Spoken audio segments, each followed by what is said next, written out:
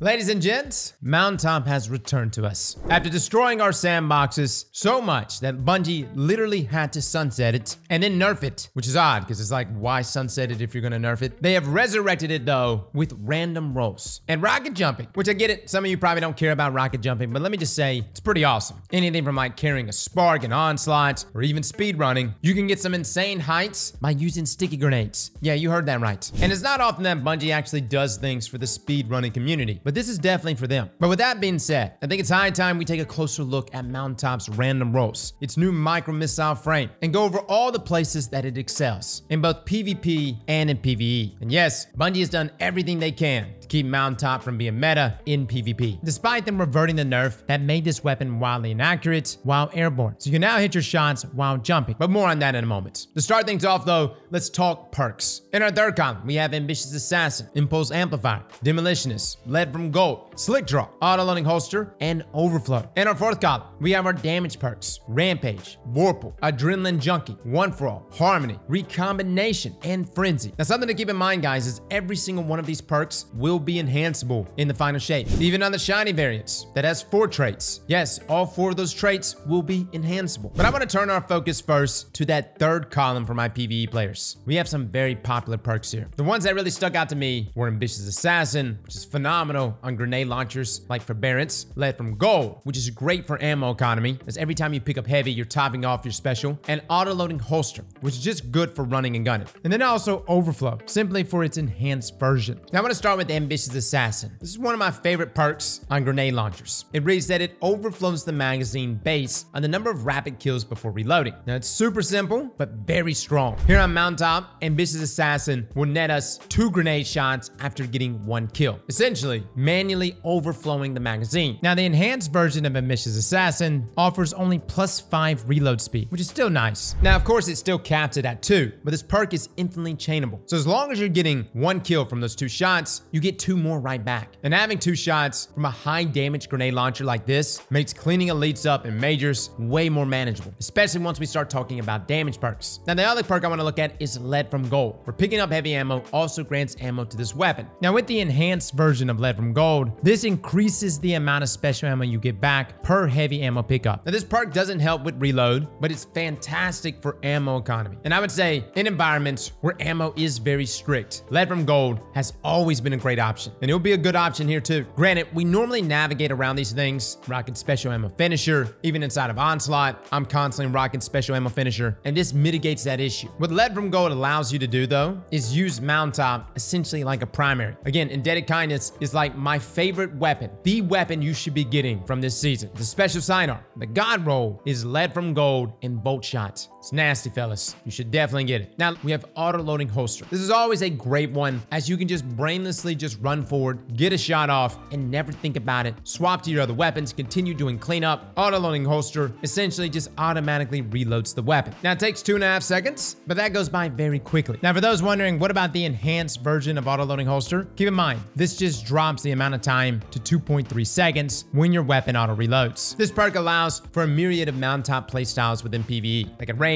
from quick eliminations to even assisting with boss DPS, especially if you're swapping back and forth to certain weapons, or maybe even proccing perks like bait and switch on a heavy weapon. And lastly, I want to talk about Overflow. At base, this perk reads, picking up special or heavy ammo automatically loads this weapon beyond normal capacity. Now this perk will just overflow our magazine to 2, but with the enhanced version, this should actually bring us up to 3 shots, which could be very desirable, essentially working like Ambitious Assassin, but with less uptime, or at least manual uptime, but greater lethality. Again, do keep in mind, the play style of Mountaintop, in my opinion, just works better with Auto-Loading Holster. But dude, at the same time, having 3 back-to-back shots, almost reminds me of when Mountaintop could auto-reload behind rally barricades. Now with those third column perks out of the way, what about our fourth column perks? The ones that really stand out to us are Vorpal, One For All, Recombination, and Frenzy. Now I'm gonna start with our most basic perk here, that being Vorpal. This is a 15% damage buff against bosses, vehicles, and guardians within their super. You really can't go wrong with this perk, guys. It's just a flat 15% buff on special weapons. It's nice, it's impactful, nothing too crazy. Here at Carl, it elevates our damage from 50 59,367 to 68,272. This is especially good if you're using Mountaintop to take on champions or just be a major killer in general. Now in Enhanced Vorpal, this will grant us +5 stability, but I do want to compare Vorpal to Frenzy directly, as both of these net you a 15% buff, and there's been some debate on which one of these is actually better. Frenzy reads that being in combat for an extended time increases damage, handling, and reload for this weapon until you're out of combat. So essentially guys, after dealing or taking damage for 12 seconds, Mountaintop here will receive a 15% damage buff, which is exactly the same as Vorpal. But it also gets a ton of other benefits, +100 handling, +100 reload, at least until you're out of combat. Now for those wondering what about Enhanced Frenzy, this seems to be currently bugged and provides no benefits. And yes, the damage here at Carl nets you the same, considering it's still that 15% damage buff. But it's that activation time that gives this comparison some nuance. If you take a Mountaintop into any setting where you're straight into the fights, like the bosses in Legend Onslaught for example, then you will be losing damage. Now it's not always the case, but there are moments where those high health targets are immediately around you, and Frenzy is not yet procced, whereas Vorpal will be procced 100% of the time. But outside of those specific scenarios, when it comes to just like clearing waves of Onslaught, Frenzy will be the better perk from the handling buffs and the reload buffs. And really this kind of just comes down to your playstyle, guys. Are you mainly leaning into Mountaintop to just chunk down some damage of a high health target, but then swapping back to your primary to do the majority of your work? Or are you trying to utilize Mountaintop like a primary weapon? And I know that sounds crazy because it's a special weapon, but when you have role combinations like Frenzy and Lead from Gold together, that just screams, hey, use me, literally all the time. But this also takes us to our next damage perk, One for All. This perk reads that hitting 3 separate targets increases damage for a moderate duration. Now, as long as you hit 3 enemies within 3 seconds of each hit, you'll be granted a 35% damage buff for 10 seconds. Now, for Enhanced One for All, this brings that duration up to 11 seconds. This is a nice damage buff, guys. Again, kicks our damage up here at Carl from 59,367 to 83,673. And the task of activating this perk is very easy, considering that this is a grenade launcher. It has AoE damage. You launch it into a group of enemies, you're gonna tag multiple targets. And I would say the majority of time when an elite spawns, there'll be miners around those elites. And you just target the elites, you'll hit them, you'll do damage, you'll also hit the AoE damage against the miners. Boom, One for All is procced. It's a good solid perk, guys. But then I want us to look away from One for All, which is more catered to dealing with many enemies at once. And instead, look at a perk that's all about dealing with that one thick enemy. Recombination. Elemental Final Blows increase the damage of this weapon's next shot. Now this perk uses stacks, giving you a flat 10% damage buff with each of those stacks, which means at a max of 10 stacks, we get 1 micro missile with a 100% damage buff. Now a huge reason why Recombination is going to be the go-to trait on Mountaintop is that the enhanced version of this perk will essentially fast track us to that 100% damage bonus. You see, right now it's 1-to-1, so essentially 10 kills will net you that 100% damage buff. But in the final shape, when we can enhance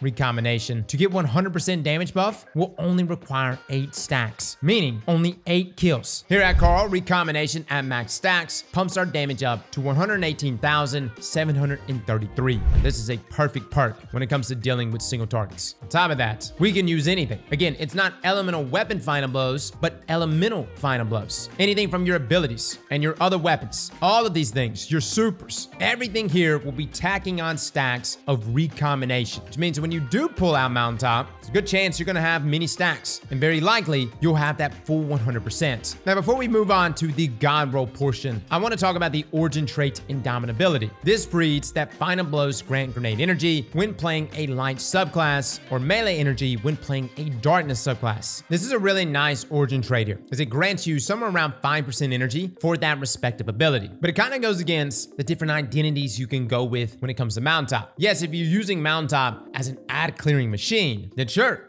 you're going to be proccing this origin trait a lot. But if you're using it mainly to chew down a high health target, you're not really dipping into it as much. Now I want to touch on something that's unique to grenade launchers, and that's our grenade launcher perks and blast radius. In the footage you've been watching, we've had spike grenades equipped, as this is still the best mag perk, especially here on specials, as it increases our damage to a whopping 59,367 with spike grenades over a base of 55,040. Now what about sticky grenades? Does that offer any different damage? Well, it will hit for 57,000, 59,331, making it worse than spike grenades, but a bit better than the other options. And specifically for damage and blast radius, there is a bit of a change. You see guys, the lower the blast radius stats, this increases the total damage by about 1%. You can see numbers here with the lower blast radius hitting for 59,711. This is not something you need to go out of your way when chasing down the god roll, but just something to keep in mind. Go for hard launch if you can, which will lower your blast radius and increase that damage just a bit more. Now this takes us to our PvE god roll. Guys, I'm so torn on this. There's so many things that I really do like on this grenade launcher, which is why I'm going to give you a couple of them. I'm going to start with auto-loading holster and recombination. This is a combination that will excel in both Grandmaster Nightfalls and Onslaughts. The main point of this is that this roll will always be ready, and it benefits from you using the rest of your loadout. If I'm on a Strand Titan or a Sunbracer Warlock and I'm slaying out with my abilities, and some big boy shows up that needs more than just an ability to die, boom, I've got a recombination Mountaintop shot that's going to chunk that health bar down. Even in boss damage, recombination will front load you with a little bit of burst damage as you swap off it to then unload your main DPS weapon. And where other rolls are concerned, Mountaintop does one thing really well, and that's single target damage. You see, its blast radius just isn't as good as other grenade launchers. If I wanted an ad clearing grenade launcher, there are a number of other options I would choose. With its micro missile perk, this is really what it's meant to do, which is to hit really hard. Now I'm going to give you a couple of examples of why I love recombination, especially at ×10. It can delete here in Onslaught, this is legend, half a champion's health bar in an instant. If we were Radiant with a weakened debuff, that's about 80% of the health bar gone, making champions very easy cleanup. Inside of Grandmaster Nightfalls, if we have a ×10 recombination shot, that does about 25% of a champion's health bar by itself, and 35% if you could stack Radiant and Weaken. Now I'm not saying I'm not intrigued by other perk combinations. An ambitious assassin recombination roll, if you can guarantee the kill, it's pretty good. Or even an overflow roll would be pretty good, as you'll net yourself 2 shots so that when you do swap over, you got 2 back-to-back shots. But keep in mind, only one of those is taking advantage of recombination. Could you go that lead from gold frenzy roll? Sure. But at the same time, guys, I gotta ask, why would you use this over forbearance or salvage or salvo? And yes, I know chain reaction is getting a nerf, but then we also have waveframes like undercurrent with volt shots. The point is, Mountaintop can be an ad clearing machine, but currently right now, I think waveframes just has it beat. With that being said though, let's compare the damage. How does Mountaintop's single target damage compare to twin fire grenade launchers like Waterflight, or our standard grenade launchers like Salvage or Salvo, or even our waveframes like Forbearance? Running the numbers here at Carl, again, Mountaintop hits at 59,367. Wildstyle, our previous highest damage GL, deals 48,722 damage. Salvage or Salvo hits for 34,396, with Forbearance at 29,137. Guys, as you can see here, Mountaintop, and really any future micro missile frame grenade launcher, are the kings of special grenade launcher damage. And that's really what I think this GL should be in your arsenal. Especially as we move into the final shape with the new Transcendence mechanic, we're gonna see options like Mountaintop and other kinetic weapons that will contribute to both bars simultaneously. And if those gains are based on damage and not just hits, then our high damage Mountaintop could potentially be a great option here. Now to close out our review here for Mountaintop, how does it perform in PvP? Well, Bungie succeeded. They wanted to make sure that this weapon never returned to the PvP meta. And honestly guys, this version never will. Direct impacts deal only 158 damage. This makes the one shot, especially considering our health has literally been increased in this new sandbox. For my Mountaintop lovers, you're not gonna get the one hit kill. Now, could you do it with recombination? Sure, but currently right now, it's bugged. You see, recombination with max stacks should net us the one shot kill, but right now it does not increase damage at all. But keep in mind guys, that's a lot of work when you could just literally put on any other special weapon and get that one hit kill. So yes, Bungie did a number on this to make sure Mountaintop wouldn't be slaying out in PvP. Now, I used to use Mountaintop almost like a utility special. I would use sticky grenades and I would place my Mountaintop shots around the map so that when people would step over them, I would clean them up with my primary. And that was my playstyle with Mountaintop. But let me just say, even this playstyle leaves much to be desired. 2 entire shots detonating at once only deal 152 damage. Yes, you can use sticky grenades, place them around the map, but you're not going to be doing as much damage. Hell, just a week and a half ago, we were using the OG Mountaintop before this change, and we were doing over 100 damage from just the sticky grenades being placed on the ground. Mountaintop could also get the one hit kill when direct impacted. So the point I'm trying to make here, guys, is that it has been severely nerfed inside of PvP. Now, if I had to choose my god roll for Mountaintop for my PvP players, this was a tough one, guys, because quite honestly, it's just was so bad. I tried multiple games to make Mountaintop work. I tried Impulse Amplifier. I was like, okay, maybe we can like stack on the extra velocity and full send this into somebody's head. But that's if you hit them. Harmony is kind of a role that I'm looking at, so that if I get a kill with my energy weapon, I at least get a 20% damage buff. And I would say maybe auto-loading holster and Harmony is what I'm gonna be looking at for PvP. Now, I know some of you are probably like, Cross, there's no way in hell Mountaintop is not good in PvP. To you guys, I urge you, go try it out. And it's a good chance by the end of it, you'll be deleting that weapon. So guys, that is our review here from Mountaintop. Let me know in the comments below if we missed anything. We will be having special damage testing, which includes Mountaintop, and just comparing it across the board to everything else. I know this isn't necessarily a DPS weapon, but again, one of the biggest benefits of Mountaintop is that you don't have to land crits. And we did a few damage phases with it against Greg, and I was impressed. Definitely not the best by no means, but again, DPS testing will be out in a few days. Fellas and ladies, thank you all for coming and watching, and as always, Slap that like button like your mama told you right.